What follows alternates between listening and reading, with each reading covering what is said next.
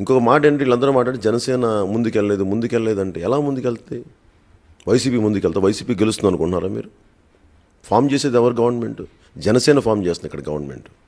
YCP ఓడిపోతుంది. కేసీఆర్ గారు మీకు లక్కీ హ్యాండ్ కదా. 2014లో ఏం చెప్పారు కేసీఆర్ గారు? మంచి బంపర్ మెజారిటీతో గెలుస్తుందని చెప్పారు కదా. వైసీపీ నాయకులు ఏమైందండి మరి? అప్పటికంటే మీరు బలపడ్డారా వైసీపీ వాళ్ళు? ఇన్ని సంవత్సరాలు మీరు పాలన తీసుకొని ఏ రోజు అసెంబ్లీకి వెళ్ళలేదు. మళ్ళీ మీరేంటి ఎలా ముఖ్యమంత్రి అవుతారు అనుకున్నారు? కేసీఆర్ గారు చెప్తే మీరు ముఖ్యమంత్రి అయిపోతారా? ఆంధ్రులని పచ్చిబూతులు తిట్టిన కేసీఆర్ గారు చెప్తే ఆంధ్రులు ఓట్లు వేస్తారా? జగన్మోహన్ రెడ్డి గారు ఓట్లు వేస్తారా? అంటే తెలంగాణ వరకు ఆయన ధర్మం పనిచేసింది.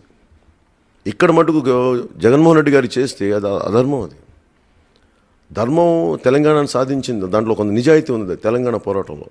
ఈరోజు కేసీఆర్ గారు జగన్మోహన్ రెడ్డి గారి పక్కన అండగా నిలబడితే అది అధర్మం.